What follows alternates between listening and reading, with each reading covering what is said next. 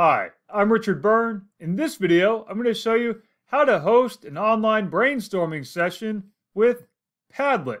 Let's go ahead and take a look here. I'm using Padlet.com, and in this screen here, I'm already signed into my account, and I have this blank canvas that I've set up for a brainstorming session.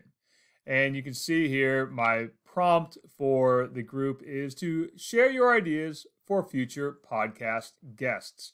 And down here, you can add a post or just double click and write a post. And let's say we want to have David Ortiz as one of our podcast guests. And we'll say he would be an incredible guest to talk about baseball. And let's publish that. And so we'll have that one there. And let's say we have another option here. And we'll say we're going to have Michael Jordan on our podcast.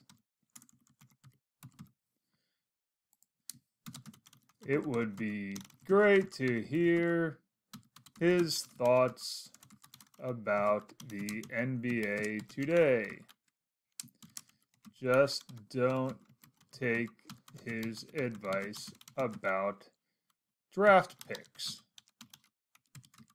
It's a little joke for those of you who are basketball fans. Now let's publish that one as well. So we have a couple of ideas here. Now I want to show you what you should do as a teacher to set this up for your students.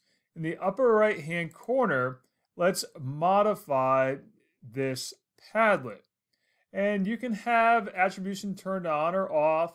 You might want to have comments so that the class can write comments about each idea. You'll notice here I have the profanity filter turned on, but I also want to save that. And then let's take a look at this option for reactions. And here we can say we want to vote an idea up or down, or we want to give likes on a particular post. And so I'm going to have the likes turned on. And that way, when students like a post or an idea, it will keep a tally of those for us. So let's save that and close it out. And I want to share it now. And let's take a look at our privacy settings. This one is secret, meaning it won't show up in a search.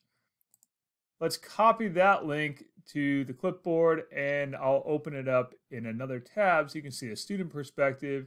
You'll notice here we also have the option to share it to Google Classroom as well.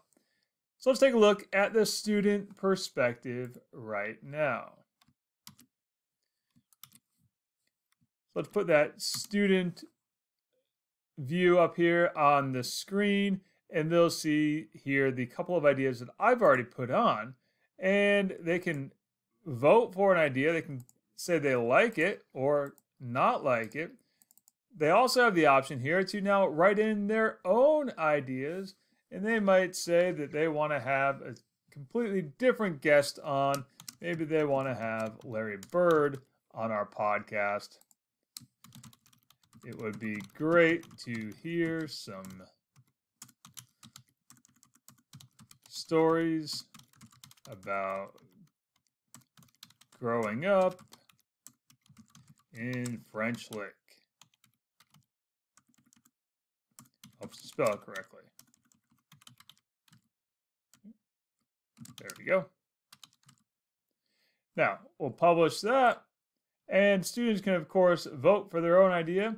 Now, we could also have the students comment on that idea and write a comment here and say, I'd also like to hear about his thoughts on playing minor league baseball.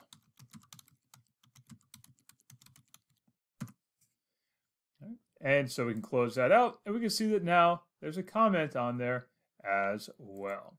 And over here on my teacher screen, I can see the updated version here, and I can even see the comment that was added. And if I need to, I can delete the comment so that it's no longer shown. And I can do that because I'm the owner of this Padlet. Now I should point out that in this particular instance, I shared it in a manner so that anyone could write on it if they had the secret link to it. But in a real classroom setting, you might want to change it and say that only members are allowed to comment on it, or you might want to even put in a password option as well. So that's how you can create an online brainstorming session by using Padlet.com. As always, for more things like this, please check out freetechforteachers.com or subscribe to my YouTube channel.